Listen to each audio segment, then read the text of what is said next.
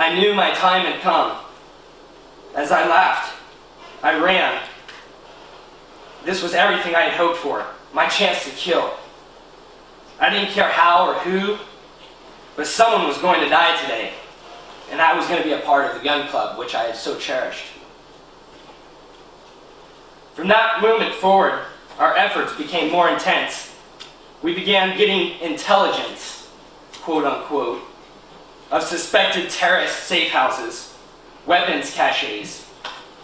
We would gear up, blare our death metal, and pump each other up comparing body counts, telling each other it's only a matter of time before we get another.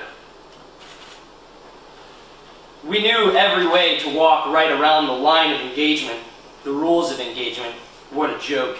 To us grunts, rules of engagement were not rules at all, but merely words on a piece of paper somewhere printed for the sole purpose of protecting officers if we grunts actually got caught. Try to imagine yourself tonight as you sleep warm in your bed with your wife, your children in the next room. 2 a.m., your door is kicked in and men are screaming. As they kick open your bedroom door, they're screaming in a language you don't understand.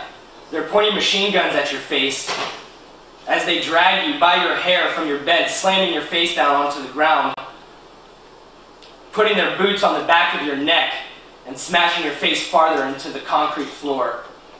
Your struggle to protect your family and your home is futile as you're blindfolded and handcuffed so tight you lose feeling in your hands within minutes. All you know is you can hear your screaming wife and children crying for help, and you are too useless to protect them. You are not on a list of suspected terrorists. You are not on a list of known terrorists. In fact, you completely supported the U.S. coming into your country and promising freedom and prosperity. You were simply a man in a house on a street that my platoon decided to search. When your blindfold is finally released, the men have left your home, it's destroyed. Your wife and children are hurled in a corner defenseless and crying. Every drawer in your home is thrown, the contents broken, soiled. Your bed has been urinated on. Your wife's panties are glued to the wall. Maybe a family heirloom is missing, or other objects stolen. The floor is wet with fresh chewing tobacco spit, and you vainly try to tell your family it'll be okay and never happen again. But in your heart, you know all the while, your chances are it probably will. As time continued to pass, my ego grew stronger and my hate boiled within my veins. A scene like this was nothing more than a Tuesday to me. I laughed as I heard a story. One of the platoons had strapped dead bodies from a gunfight to the hoods of their Humvees and drove around the city for hours, blasting death metal music as they terrorized the population. Just another Tuesday to me. Back on post, there was a time when somehow, someway, an Iraqi had managed to get himself lost and ended up knocking on the door to my post, which happened to be next to our sleeping area. As I answered the door and saw the Iraqi standing there, I accepted my fate, and I jumped on top of him. I accepted he was a suicide bomber, and I had seen my last day as I began to punch him. Brutally, I sat on top of him, punching him as hard as I could. After a moment, I got him under control and handcuffed him.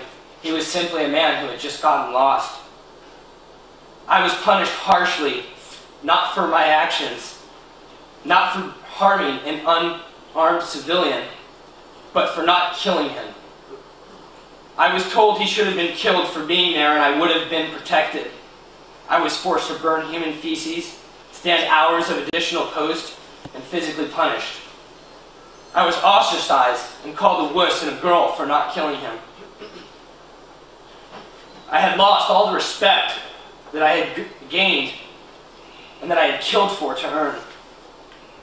I was forced to stand 6 hours of post at a time, directly behind an air conditioning unit, with all the heat blasting out the backside onto my face, in the middle of the summer in one of the hottest places on the earth.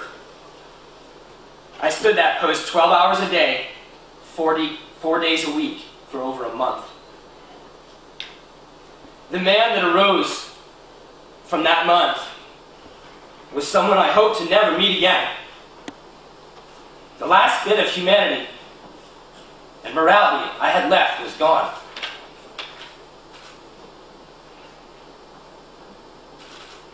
I laughed as Marines told me they had just shot this guy in the head and saw his head explode. Just another Tuesday to me. One Tuesday they brought a car that had just been shot up. The driver's fully intact brain was sitting in the back seat. And to looks of it, the passengers' brains were all over the car. I walked over to the body bag with the passenger in it. The bag was still twitching. And we could hear his body still attempting to breathe, even though his brains were clearly all over the car. We laughed as we stomped him. Just another Tuesday to me. These are just some of the Tuesdays that fill a 7-day calendar. I was given a medium machine gun and unlimited ammo and just told to spend a couple of hours per post down at a post that was usually unmanned. It had extended view and less observers that could see what I was doing while I was down there.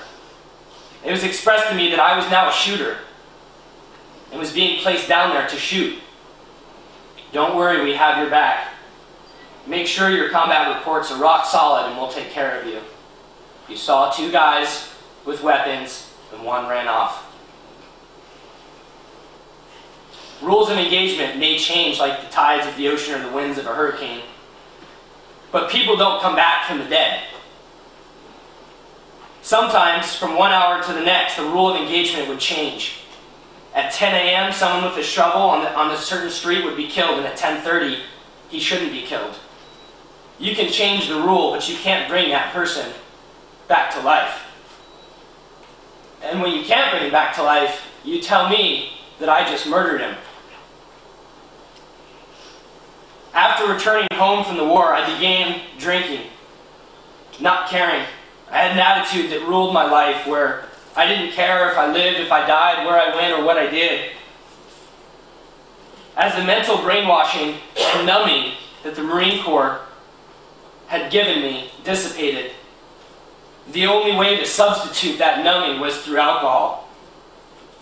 I started to think back to the people I shot and the lives that I ruined through my hatred and violence, and sometimes it was just too much for me to handle.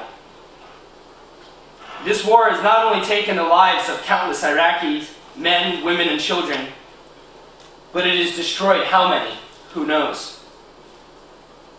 Countless American lives have been destroyed.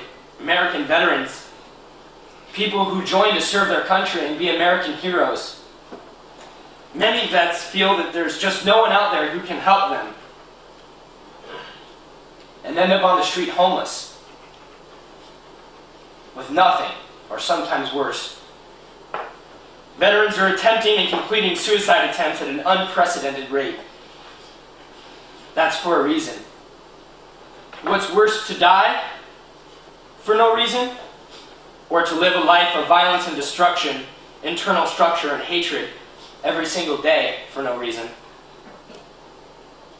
To live every day knowing that everything that was instilled in me from the moment I was born as a free American boy, all the morals and everything that was taught to me, I gave away at the moment I pulled the trigger for acceptance. The moment that I beat another human being half to death, simply to feel like the heroes that I held with such regard. I know today that I cannot mend the things that I have broken or fix the lives that I have destroyed, but maybe, with my testimony today, I can help one person that might help 2 people, who eventually can help 4. And maybe all of us together, standing united, can prevent these atrocities from ever happening again. Thank you.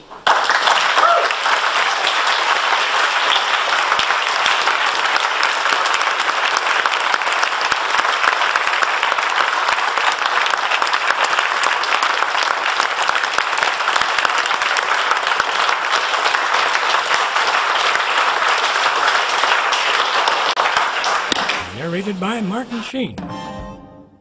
Boy, this is going to shock a lot of people.